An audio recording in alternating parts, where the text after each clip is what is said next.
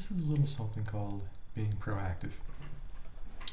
Right now it's about mid-March, coming up on April 5th. In case you weren't aware of it, it's the 20th anniversary of the suicide death of Kurt Cobain, frontman from Nirvana and most overrated icon of the 1990s. This is a little bit different from some of my prior videos. Obviously, bands like the Beatles and Led Zeppelin, I completely detest. I really can't say anything positive about them at all. Whereas with Nirvana, I can at least give them a little bit of credit. They do have a couple of good songs, and overall, I think they're an alright band for the most part. Well, let me rephrase that. I think they're 2/3 of a good band. Dave Grohl and the bass guy looks like Andy Kaufman. I think they're a really good musical core, but my problem with Nirvana, and it's going to sound very strange to a lot of you 90s kids and Cobain sycophants. The problem I've had with the band has always been Kurt Cobain himself. He was this sort of self-deified Jim Morrison, tragic, made-for-cable, synthetic, plastic MTV saint figure. And I think looking at his overall quality as a musician, and certainly as a human being and ambassador for an entire generation, he probably doesn't deserve any of the sort of, retroactive reverence that he receives from the masses. To begin with, when we talk about Kurt Cobain, let's talk about him first and foremost as a guitarist, because I can't tell you how many times I flipped through Spin and Rolling Stone and even Guitar Player and all these magazines that nobody reads anymore. And they do periodically these countdowns of like the 100 best guitarists of all time, and for some reason, Kurt Cobain always makes the list despite the fact that he's probably not even one of the 100 best guitarists in the state of Washington. I think he's clearly a figure who does not have the amount of talent that a guy like, I don't know, Chuck Schuldiner might have, but you never see on these lists because he's in a type of music which is not really mainstream, that isn't vaunted and celebrated by the mainstream press, whereas Kurt Cobain, who is by all intents and purposes a terrible, terrible guitarist, always makes the countdowns and generally quite high, based simply upon his cultural presence, I would say. I don't think another thing is nobody really brings up, he's really not that great of a singer either. I mean, you look at his vocals, he always kind of reminded me of Ed Furlong in Terminator 2. You know, little kid who was, all the time he talked, his voice cracked. You know, it seemed very, not very pleasing. It sounded a little abrasive, and I can never get into it. And as far as him being a great vocalist, I mean, come on. How many bands since have easily replicated the signature Cobain howl? I mean, you got the guy from Seether and Puddle of Mud can pull it off today. I mean, how hard can it be? It's not as bad as the Vedder voice, but it's certainly an annoyance nonetheless. Let's talk about Kurt Cobain's lyrics, because he was the main writer for Nirvana songs, and one of the commonalities of all of Nirvana's songs is the fact that none of them make any sense. That's because Kurt Cobain was a terrible poet who didn't really care about his lyrics. In fact, he would be the first person to admit that himself. He said it countless times that his lyrics just didn't matter. And when he wrote songs, they weren't really about themes or narratives or even touching upon certain socio-cultural things. It was just him going through his crappy notebooks and pulling out, lyrics and copying and pasting them and singing to them. So it's very disjointed. You really don't have anything in the Nirvana discography that I think is above your basic refrigerator magnet poetry. And of course, the influence on popular culture and music as a whole has been clearly disastrous, because ever since then, pretty much every band out there on a major record label thinks they can, just go out there and sing absolute nonsense. Like Rob Zombie. I think he's a perfect example. Just listen to any song. There's no actual lyrical content. Mud Bath Acrobat, that stuff doesn't make any sense. It's just words. And I think, we're seeing that now. I mean, the White Stripes do that too. Just completely plotless, completely meandering, completely cut and pasted. I mean, they're not really songs anymore. They used to be about stories, but now they're just random words strung together to a beat. What's the point of that? It's like playing with confetti when there's no reason to celebrate, in my humble opinion. So that's, of course, a very negative thing to say about this Cobain fellow. Another thing, the general discography, I think, of Nirvana is vastly overrated. Kurt Cobain himself absolutely hated Nevermind. He said it was overproduced. First time he heard In Bloom, he wanted to cry. In fact, he wanted to rename the album Sheep because he realized people was going to buy it. It was just a complete overproduced, turd of a album. But it became popular. I mean, there's some good songs on it, I can't lie, but it wasn't really the punk rock alternative masterpiece that he had wanted to craft. In fact, it shared way too many similarities with a lot of the classic AOR albums from the past that were completely overproduced and plastic sounding. So he's a hypocrite. It's a great way to do it. In Utero, I think, was a complete compromise. Cobain himself said that. He wanted to make a really abrasive, almost sort of like a Bleach 2 album. But of course, the record company said, no, we need more acoustic, slow down stuff. So you have a lot of really awkward placeholders in there like Dumb and Penny Royalty, which just seem completely out of place. And it's not a great album. I think as overrated as Nevermind is, In Utero is even more overrated, because at least there's a couple of good songs on Nevermind, whereas In Utero is just meandering. Then you got the other albums, Incesticide and Unplugged in New York. They had their strong points, but you have to remember at least half of the material on that are cover tunes or proofs of recorded material. It's kind of a wash. So that leaves, their debut album, which ironically enough is also their less celebrated album, Bleach from 1989, as being their truly uncompromised work of art. And I really actually do like Bleach, one of my favorite albums in the 1980s. Yet sadly, the Nirvana of the 90s we received was anything but the band I thought could have really been a great Tad-esque, Melvins-esque regional favorite. Didn't you talk about their song and style? They do a lot of 70s rock pastiches, which is kind of funny because, they're trying to kind of make fun of that old macho-ness, when in fact the matter is so much of their discography is complete, derivative of CCR and Boston and Louie Louie. Of course, we all heard Smells Like Teen Spirit, which is, basically just Louie Louie's bass line with More Than a Feeling serving as the bridge. So it's very derivative. I mean, even as a joke, it's a little bit on the nose.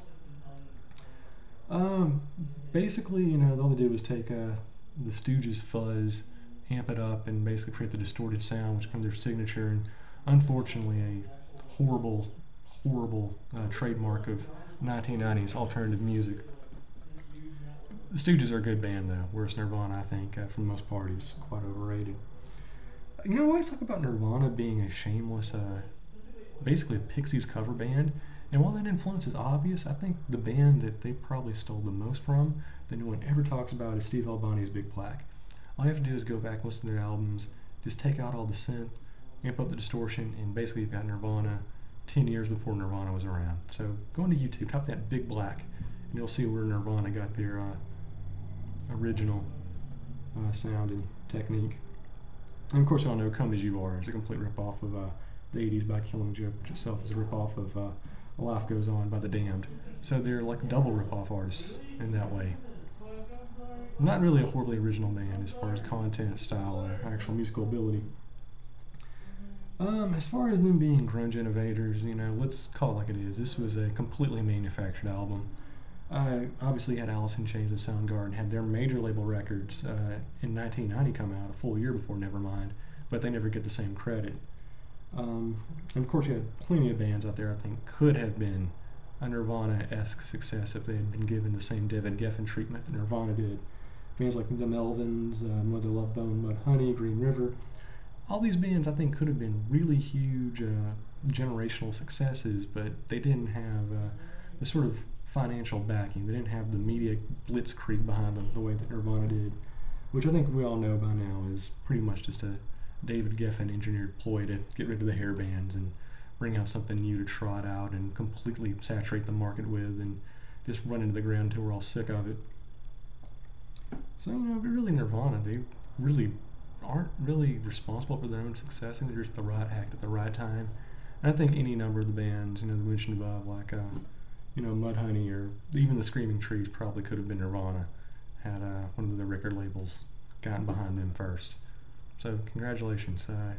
You're a huge success and a huge generationally defining band through no effort of your own. Hope you like that. And then, of course, I think probably my biggest problem with Kurt Cobain is the fact that he's just this guy that's celebrated as a pop culture icon, even though he had absolutely nothing at all to say about the 1990s culture at large. He was a guy that was really a hypocrite too. He comes out as the anti-Axl Rose. He's doing all these interviews. Oh, I'm anti-misogyny. I'm anti-homophobia. I'm anti-racism. Not that the hair metal bands before them were actually the epitome of that, but which is funny. Guns N' Roses always gets they're the band that's always kind of Ruben's point is the anti-Nirvana, right? because Axl Rose is a racist and a misogynist. That's why he let Slash, who's half African American, play in his band. They're just throwing it out there. In case you can't tell, I prefer hair metal to grunge. If I had one overproduced, oversaturated, pop cultural, mass engineered musical trend to deal with, I'm going to take Twisted Sister and Skid Row over Stone Temple Pilots and Oasis. Ugh. So anyway, Cobain, he's a guy that's always going around about women's rights, but even in his book Journals, which Courtney Love, I hope, made a lot of money off of, he said, when he was a kid, he molested a mentally retarded girl. So there you go. He's the kind of guy that always went on these, tirades about meat eating and being a proponent of animal rights. But what do you know? When he was a kid, he killed a cat. So he's a hypocrite there. He's always going about anti-violence and especially anti-violence towards women. But, you look at his journals, it's completely just filled with all these just ridiculous, over-the-top, adolescent, mass generalized violence fantasies against jocks. So if you're into hot dogs and playing football, he wants you dead just because he's a nerd. He's really kind of more akin to a Columbine kid than I think he is any sort of true generational mascot. So if you like a ceaseless, remorseless violence, you're going to enjoy some Cobain. And of course, he's always decrying the macho hair metal stuff, Guns N' Roses, Skid Row, stuff like that. When the fact of the matter is, he was out there pretty much doing all the same excesses he decried. He was out there shooting heroin into his veins. He was out there, being with groupies, basically doing all the things that he criticized, which makes him a through and through hypocrite. And like I said before, this guy really had absolutely nothing at all to say. Even with someone like Bob Dylan or even John Lennon, much as I hate to say it, at least they tried to make their songs and lyric statements about something ongoing, reflecting on culture. Whereas with Nirvana, you just get stuff like an albino, a mosquito, my libido, which is absolute nothingness. Such a great nihilistic way of penning music. But of course, I think the big hypocritic point with this Cobain fellow is, his entire musical oeuvre was based upon being in a broken home, about how his parents completely sold out and destroyed his life, but couldn't be together, and all these things. But what does he go out and do? What's his big treatment? What's the thing coming up in a couple of weeks? Has all the money in the world, but can buy all the drugs in the world, fame, renown. What does he do? He blows his brains out. He ruins his own family. His daughter doesn't have a dad. So basically, even though he made an entire fortune off decrying the baby boomers and their ability to keep up a family and support their kids, what does he go out and do? The exact same thing. He kills himself so he can't support his kid. Good job, buddy. What a great father figure. Oh. So, there, he's not really a completely respectable figure at all. If you admire him, you're probably a scumbag. And of course, you can't talk about their music because it's had such a pervasive influence. Woe is me, beta male alternative rock's pretty much the default setting for alternative music for 20 years. Even now you've got real crybabies like Radiohead and Waves still doing the same old post-Nirvana, I'm a crybaby, the world sucks, depression music, which, I don't know, it's been here for 20 years, maybe here for another 20. Maybe this is like the new standard of rock. So, I don't know, they had some good songs, but they're vastly overrated. I think, if you compare what Nirvana did overall to, the first two Foo Fighters albums, it's not even close. Dave Grohl, he went the Weezer route. He at least had two albums that were pretty good compared to Nirvana's discography. I think they're just vastly overrated. And I'm going to talk about, this is a band whose entire career spanned, 1987 to 1994? It's not an awfully long time for a band to be around, kind of that pervasive influence, but they get all the credit. And a lot of people always kind of wonder, where would we be musically? Because I remember in the 90s, Kurt Cobain was just celebrated as like the savior of music. Like we were waiting for him to come back like Jesus.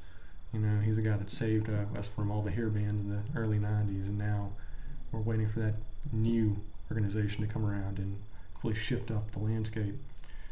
I don't think it's really worth shifting up the landscape to begin with. I think he's made really overrated, tiresome, derivative, stupid, pointless, arbitrary music. He was an unreluctant rock star, and thankfully, he took his coveted media position to not go out there and try to change the world for the better and fight some of these social prejudices he always talked about in interviews. He just went out and bought heroin. Hang out with Courtney Love, do drugs, spend their fortune, don't give it to the hungry, don't give it to the poor, don't give it to the downtrodden. just go out there and be completely excessive. And I think he's venerated for all the wrong reasons. Well, the fact that he's venerated at all, I think, is pretty much wrong-headed as wrong-headed gets. But ultimately, you know, you look back on this tortured poet when he's not. He doesn't deserve that. He's just some dumb kid from the sticks who got famous and didn't deserve it and had absolutely no ambitions. And, you know, you hear people saying, oh, Courtney Love had him killed because conspiracy theories always pop up again among the delusional. People saying, you know, oh, don't blame the depression, blame it on his stomach illness.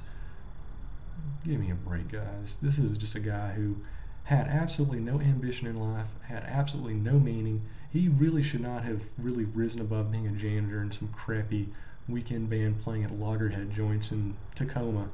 But he became an international celebrity, had absolutely nothing positive to contribute to the world, took his own life, and now he's still celebrated as an icon.